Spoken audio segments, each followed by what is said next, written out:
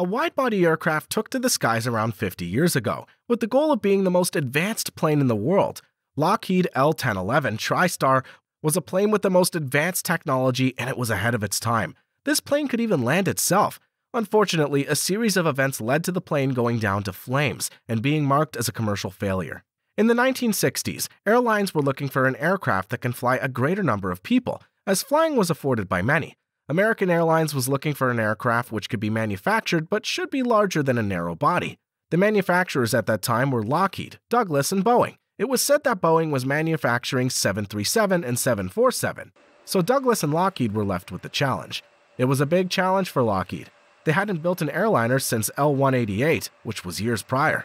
But Douglas was already producing passenger jets like the DC-8 and DC-9. However, Lockheed decided to challenge themselves and manufacture a commercial aircraft and take over the market. They were planning to build a plane that's advanced in technology and way ahead of its time. Both manufacturers had a different strategy for creating the demanded wide-body aircraft. Douglas was aiming to get their DC-10 to the skies with specific budget. Going over the budget was not acceptable, even if it meant that there are design errors. Those imperfections in the design of the DC-10 led to one of the deadliest crashes in the aviation industry, which was the Turkish airline Flight 981. The crash occurred because the design of the cargo door showed that it was properly sealed, when in reality it wasn't, leading to the crash. Lockheed's strategy was unlike Douglas. Cost was not an issue. They were determined to create a unique jet. They wanted to build a plane that was so advanced in technology to a point that they were ready to create a new technology if needed, to create this masterpiece. Initially, L-1011 was intended to be a wide-body twin jet. However, 2 engines were going to limit the aircraft's performance. Hence, the FAA allowed the use of 3 engines for Lockheed. One way that Lockheed was different from its competition was the fuselage. Lockheed made use of the metal-to-metal bonding of the fuselage. Another feature was the flight deck. The plane was known for its advanced bespoke avionics. It had vast controls inside the deck, like the speed control systems, stability augmentation system, and much more. Those amazing advanced technologies made the L-1011 TriStar to be the first wide-body to land by itself. The plane had crazy cabin innovations. The passengers on board could notice that the windows are glare-resistant. There were also full-size closets for jackets. The food would make its way to the cabin with elevators. This was very different than all planes at that time. It was a new experience for the passengers as well as the crew members. On the 25th of May 1972, test pilots and 115 crew members went on a 4-hour flight from California to Washington, using the AFCS feature from takeoff to landing, without the need of human intervention. This was a groundbreaking moment for everyone. It means that new technologies can be trusted.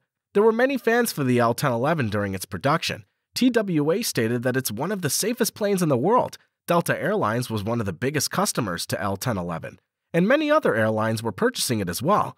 Delta ordered many planes from the manufacturer. They were determined to try new advanced automated navigation systems. Now, a lot of y'all might be thinking, why did this plane fail commercially when it was perfect in every aspect? The manufacturing of the engines was the reason why Lockheed failed. Lockheed chose Rolls-Royce to power the plane.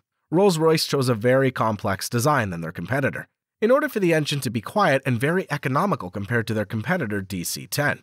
However, Rolls-Royce spent a lot of money when developing the engine that they needed financial help and asked for receivership in 1971. By the time the company received the money to complete manufacturing, Lockheed already finalized the design and the engine space was only designed to fit the Rolls-Royce engine. Since fitting another engine would be impossible, Lockheed had no other choice but to stick to the plan. DC-10 and L-1011 both had very close launching schedules. However, the delay in the engine slowed the development of the plane by 2 years. This allowed DC-10 to enter service first, which was a year ahead of L-1011. American Airlines, which was the initial customer, ended up purchasing planes from DC-10, and only Eastern Airlines was the airliner to launch Lockheed.